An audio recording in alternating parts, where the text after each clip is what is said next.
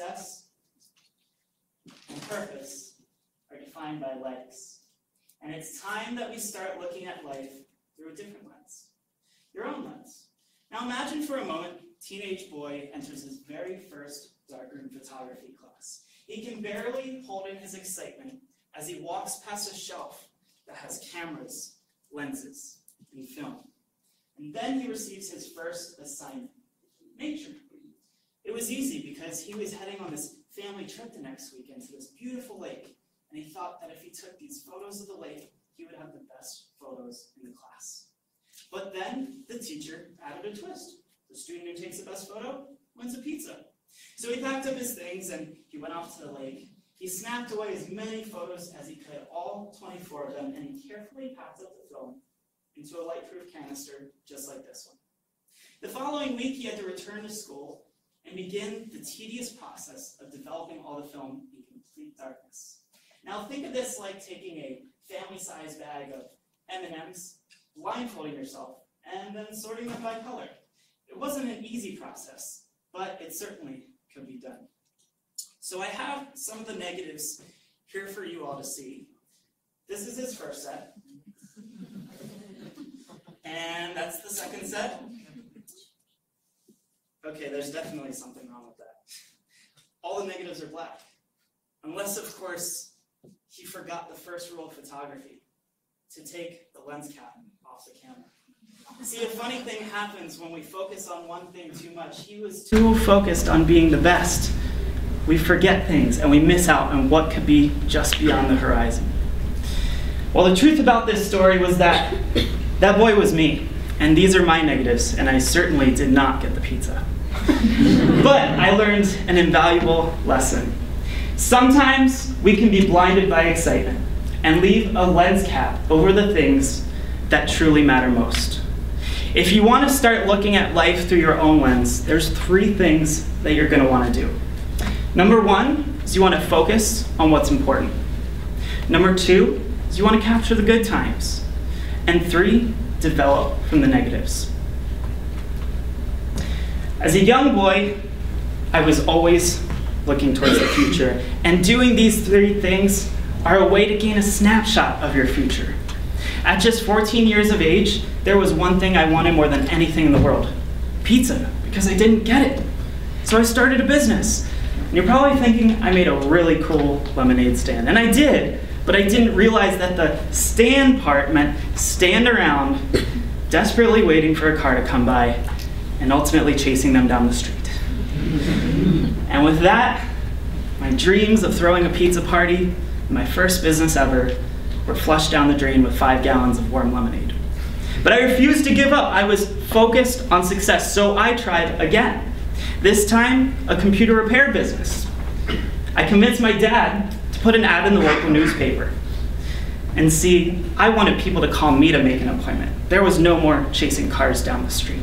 I was a very busy man at this time. And then I got my first call. Call came in, I ran into the room, I said, Dad, I need a ride in an hour. I've got a client.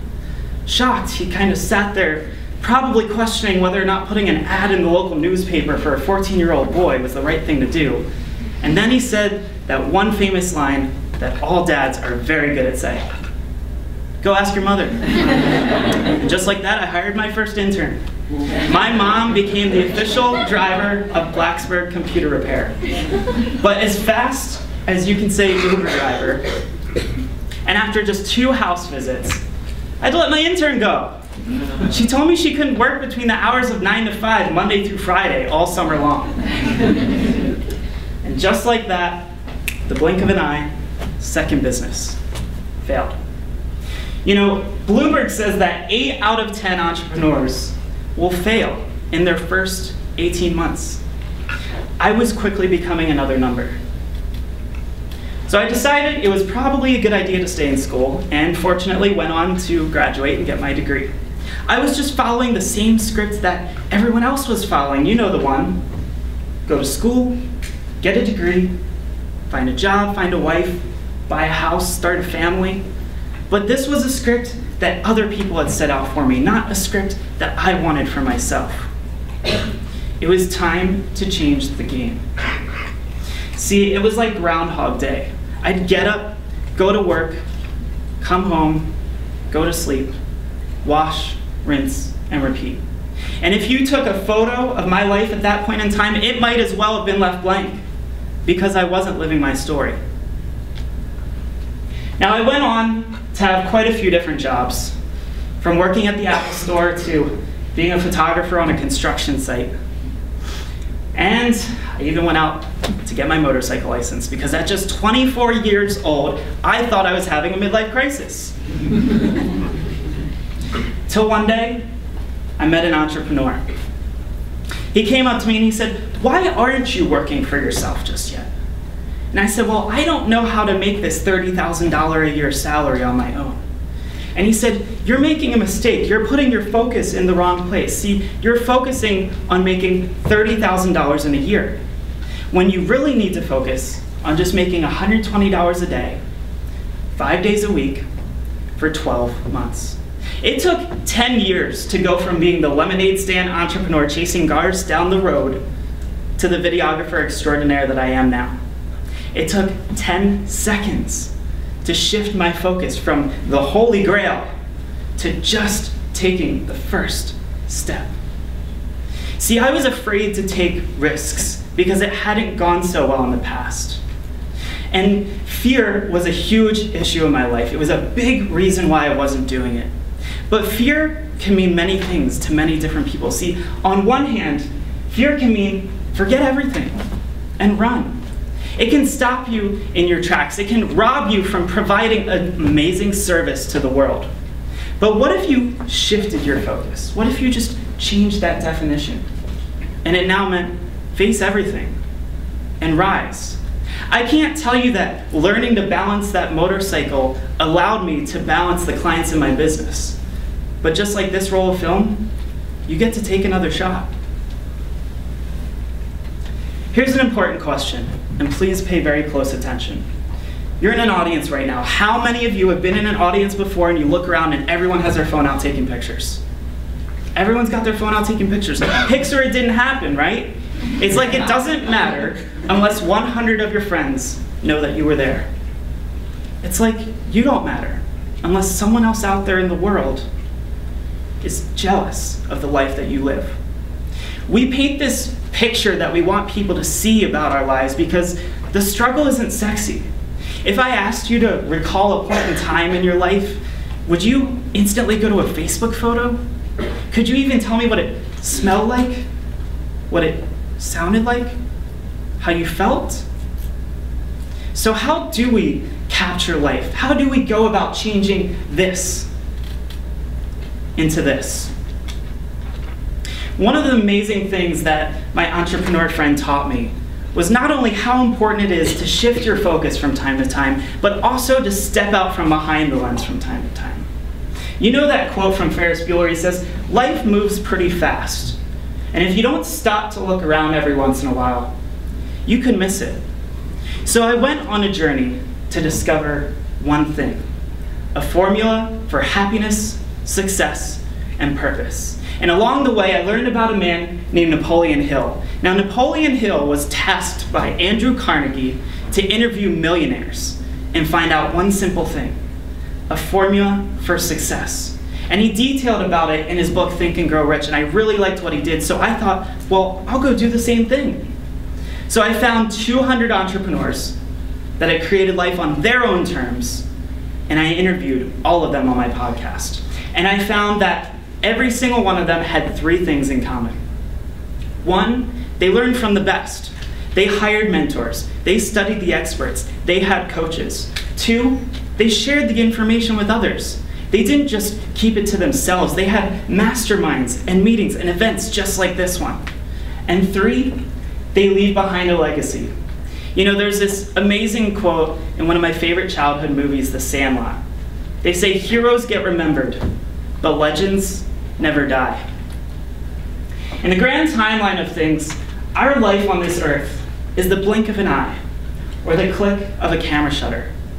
So why wouldn't you go out there and capture everything that life has to offer? You know, sometimes negative things happen in our lives. and we have to be able to develop from those negatives. My mantra is ABM, always be moving. I believe that movement is the fountain of youth. You should aspire to move your story forward. Your life can be like one of those choose your own adventure stories without all the flipping back and forth between the pages. But just remember, at the end of the day, when your movie fades and the credits start to roll and the music starts to play, there's only one question to ask yourself. Did you write the story? Did you direct it? Or was it someone else's script? I want to leave you with one last story before I go. On my adventure of interviewing 200 entrepreneurs all over the globe, I met a woman who was the first woman ever to stand up paddleboard the Bering Strait. And in my research on the Bering Strait, I found out that there's 2 islands in the middle of the Bering Strait. One is called Little Diomede, and one is called Big Diomede. They're only 2 miles apart. Big Diomede is owned by Russia. And Little Diomede is actually part of the US. It's part of Alaska. Now, why would I tell you about 2 islands that you've never heard of? Because the international dateline separates the 2. Meaning, on one island, it's today. But on the other island, it's tomorrow. If you find yourself on Little Diomede and you walk over to the shore on a clear day, you're not only looking over into another country, you're looking over into another time. Life is like a camera. You focus on what's important, you capture the good times, and you develop from the negatives. So,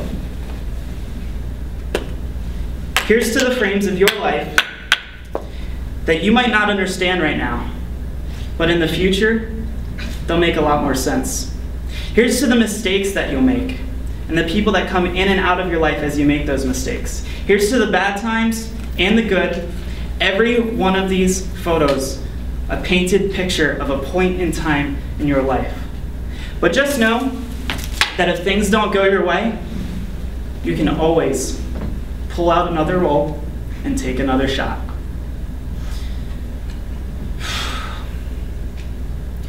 You know, being able to take that extra shot is so fantastic. But remember that the longer you stare at something, the more out of focus it becomes. When you look at life through your own lens, you don't have to worry about having the whole picture. You just have to make sure that you took the lens cap off in the first place. Thank you.